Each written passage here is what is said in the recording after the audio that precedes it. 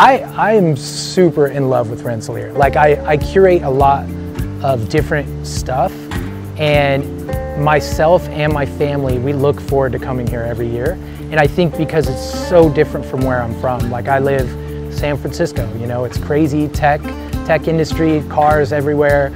And we look forward to coming here every year because it's not just a time to do art, but it's a time to slow down.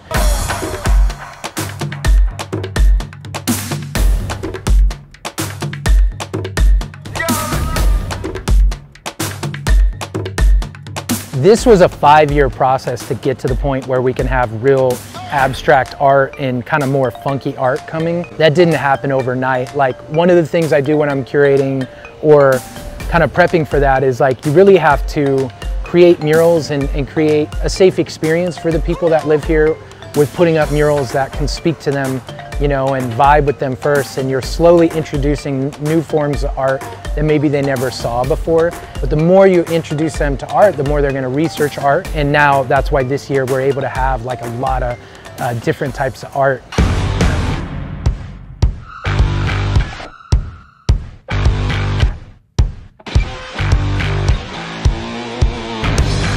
I think at the end of the day, all of these artists want the public to feel a sense of joy or just something different, something that stops them in their tracks, to slow you down and make you feel something, make you have an experience, you know? For me, when I'm walking through alleyways in the city or just walking on RenArtWlk, like, it feels so good to stop and look at every piece and not be thinking about all the craziness of life, right? Like, you look at every piece and you have a different experience.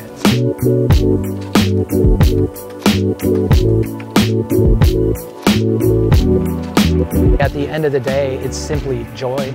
I think as an artist and a curator, I'm hoping this just helps them feel a little happiness.